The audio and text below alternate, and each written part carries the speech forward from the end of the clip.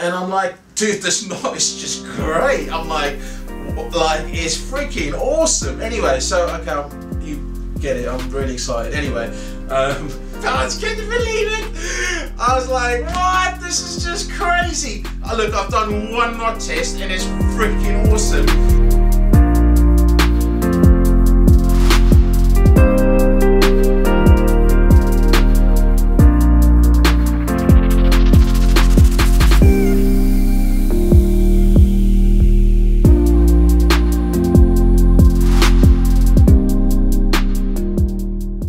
Hey guys, Warren here, really excited to bring you this. I was sitting at the dining room table with my wife and I was, you know, obsessed down with knots and doing knots. But anyway, and I'm sitting there and I'm like, do you know what, I'm really tired of testing this uni knot. I'm going to have to go and do it and get it finished. But I'm like, anyway, I'm like, I really want to, I'm doing the Slim Beauty after the uni to uni and then I'm doing the GT knot. But anyway, I said, I'm really excited. I want to get and test this GT knot because I mean I know it's good and I've always used it. And I literally get up, I've got my empty plate of dinner, I'm on the way to the kitchen and I'm like, oh my gosh, what about this knot? I'm like, let me try and combine. I've got this thing where like modified, improved GT knot. I'm like, so basically go in, do your double figure of 8 knot, go in, wrap the braid around the monofilament, the actual knot. I started off with 3 times. I've only tested like 7 knots. I want to show you the results in a second. And like I wrapped it. So the best knot I had was I went around 5 times, obviously back out the end, and then did the uni knot, which I only did 4 wraps on the uni. Pulled that down tight with the bars, and I'm like, oh my gosh, this looks really good. I mean, with the GT knot, the only downside to it, because I like the FG knot, but the only downside of the GT knot is it's a bit big. So anyway, check this out. The freaking wraps of the, you can tell I'm so excited. I can't even get my words out.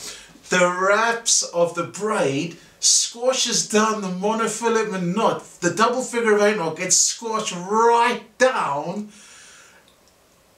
And then, so you're not actually putting a knot through. So just like the Albright knot, where you got this torsional constricting sort of element in the knot, and it sort of pushes down on the middle, you kind of use the same thing. So it's through round 5 times. It's quite hard to cinch up 5 times. I'm gonna test all different scenarios. Anyway, round 5 times, and then back out. So you haven't actually got a knot. So as the braid pulls, it's kind of, that load is all just a line wrapped around this other knot, and it's just brilliant. Check these results, and I'm like, oh look, I've done 1 knot. You know what I'm like? It's normally like 500 knots plus, loads of testing, all different line strengths. But anyway, I had £100 and £100 braid. Oh man, I'm mincing up my words tonight. Like I say, unscripted totally. £100 braid, and the freaking cars are going off. But anyway, £100 braid, £100 mono, did the knot, and I was telling you, I was gobsmacked. So I literally just put it on the back of the Albright knot. Check this out. Alright, look, I just grabbed the PC. Look, I don't even know if the shot's in like, if it's in proportion or whatever. Anyway, I'm just going for it. So yeah, so I was just like messing around. I didn't even have time to set up because I was so excited about this thing when I got off the dinner table. I phoned my buddy Kevin in America. I was chatting to him and he's just like, he's in hysterics, I'm in hysterics, and we're like, he knows what I'm like, and as soon as I start laughing, he's flipping, wetting himself, and I'm like, dude, it's freaking amazing. And it's like, I showed him, and it's like, you're on a mobile and you're trying to show him how to tie the knot, and I'm like, what the? And then I'm like, oh my gosh, maybe someone's even thought of this knot before. And I'm like, so I quickly looked on YouTube. I mean, look, I've literally like done this in the last sort of hour and a half. I'm just buzzing. But anyway, I don't even know if it's been done before. Let me know if you've seen it before. I've had a quick look on YouTube. There's nothing. And I'm like, dude, this knot is just great. I'm like it's freaking awesome. Anyway, so, okay, you get it. I'm really excited. Anyway, so yeah, just quickly on the results. Just having a quick look here. So I've just tagged it on the back end of the Albright knot testing. You might remember that we had an average, anyway, like sample 1 was on the Albright was 69.4, 67.7, sample 3 was 71.15. This is all on £100 braid, £100 mono. 59.53, it dropped a bit. You've seen all these results that we went through when we did the World's Strongest Knot on the Albright knot. 65.74, 74.01, 76.5, 70.08, 73.6, 68.23. That was all the results from the Albright. I think the average was, I'll have to look, I think it was about £69, something like that. So then I went, okay, look, let me just try the GT knot on its own, like, you know, the double figure of 8 knot and then uni knot. Look, I put 5 wraps. I'm going to be testing that knot. Good knot, really, really good. Anyway, look, I haven't worked out all the correct cinching on it, everything. But anyway, it was £54 on the first one I tried it. Then I tried this thing that, like the idea, I just went around the loop once. I went around the knot once, like in, round once, and it was 48. And I was like, damn, I thought this would be a good idea.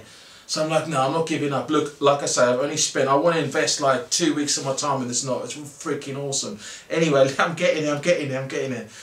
And so then where we go, 60, so then I went 3 times around, 63.36. I went in 63. It was quite, I mean, I must admit, it's quite difficult to cinch up. I put a lot of saliva on there because I noticed the monofilament was getting a bit hot when I was pulling it. So I have to do it slightly. Okay, and then, where's the... And then I tried it again with 4, and I was like, oh my gosh, it's going good. This is good. This is good. This is like right on par with the Albright. I mean, the Albright, like I say, is £69, average is 66. I'm like, look, the Albright knot is a good knot, right? Anyway, check this. 77.4 pounds. Can you believe it? I was like, what? This is just crazy. Look, I've done 1 knot test and it's freaking awesome.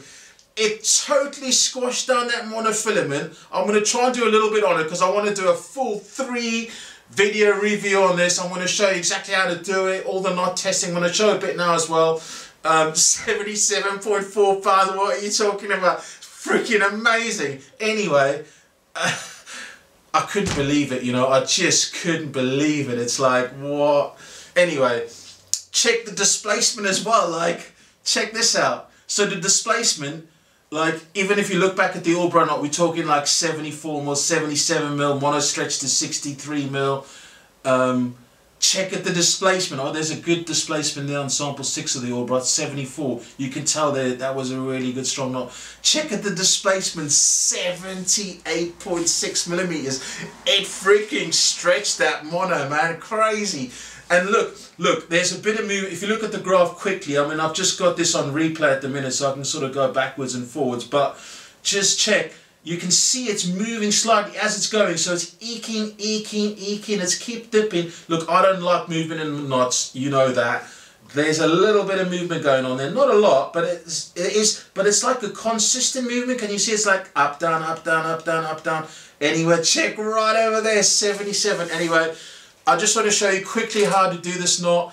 Look, like I say, I want to test all different scenarios of it, like how many to go around there. But like, it's just crazy. Like, it's kind of like the Albright intertwined into the original sort of GT knot. I'm going to call it the improved or the modified one. If you've seen it before, let me know. If you've tried it before, let me know. I'll be interested in that. I mean, look, I might not be the first guy to have thought of this, but look, it's freaking awesome. That's all I can say. Really, really awesome. Let's check out how to tie it quickly. I'll do this real quick, and then I'll let you go. All right, let's show you how to tie it. It's a normal GT knot. Garabry line, cross it over like that. Take this line and wrap it round twice.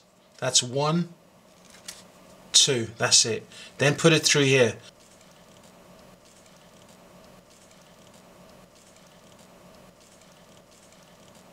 Right, so that's pretty much the start of any normal GT knot. Right, then we get the braid. Grab the braid line and we follow through. So normally with the, you want to follow that line coming in and line going out. So that's it. So this is the new bit. Check this out, right? So instead of going straight back in there and doing your uni knot, do 5 wraps on here. Check this out. 1, 2, 3, 4, 5, yeah, and then back through there, coming out that same way. Can you see that? There we go, look at that bad boy coming out of there. So you haven't actually got a knot now. Check that out. It just looks like a really nice like bit for the braid to slip through, right? Then what we do at this point is grab the braid again and we just do a quick uni knot. I'll do obviously this is really thick line, this is like 400-pound braid, so then do the uni knot, stick it over there like that, and I did 4 wraps, so do 4 wraps. That's 2, 3, 4, and then like normally you just give that uni knot a pull because you want the uni knot to cinch up in its own element. Right, so then you got the uni knot down here and you got this little bad boy here, and that's it. So like I say, it's a little bit tricky to graunch up, but obviously I mean this is 400-pound mono and 400-pound braid for illustration, but I will give this a go at cinching this up. We'll have a go now. Just obviously got to get the pullers on here, get the old bars on here, and give that a little bit of a whoopee around there. And see, it's all gonna fall apart now because it's all a bit off the cuff. I haven't even done this yet. Well, let's see if that stretches down through. Oh, we got something. Look at that. See that monofilament squash right down. I mean, I haven't pulled the tag yet, but you get where I'm coming with that. Look at that! Are you kidding me? The freaking mono squash right down. Look at that! Oh my, okay, look, I haven't cinched this. It's quite hard to cinch up this really thick line, but look how streamlined that is, man. This thing looks sweet. I'm going to tie it with 100-pound mono and 100-pound while I'm talking over the video, but yeah, just quickly whop that off. Oh, I love these scissors, freaking sharp as anything. And yeah, that's the knot. So that's it. Look at that bad boy, nice and sweet. I mean, all right, let's have I'm going to show you that on regular stuff now as well while I'm talking over the video. But man, I like it. I really, really like it. It's just sweet. Man, I hope I'm in shot. This will all be, I'll have to redo it. Anyway, let me crack on. Right, we've seen how to tie it. That's super cool. Again, let me know if you've seen it before. I did a quick research on YouTube, spent like a half an hour looking, couldn't find anything.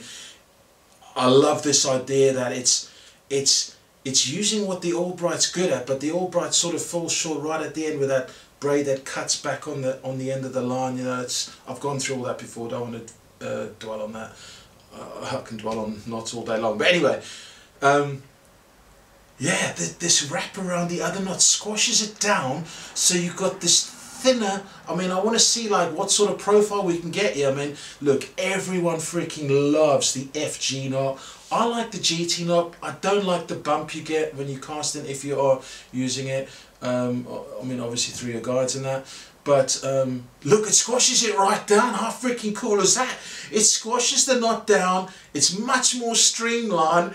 How freaking strong is that? This is on a 100-pound braid to a 100-pound monofilament. 78 pounds. I mean, it's like, whoa. It's just like, and that's one test. Look, I'm going to, like I said, I want to work on how many wraps. I'm going to let you know how many wraps on the uni. I'm going to freaking break this knot down massively. Can't wait. Going to do what I normally do on my videos. But anyway, I just thought I'd bring this to you guys. Let me know if you've seen it. Give it a try. I mean, let me know. You might get more practice in it, actually catching fish. So I probably won't get to use it for another 6 months because I'm too busy sorting out all these freaking knots. But anyway, look, it's a. I was just like, this is really cool. Give me some feedback on it.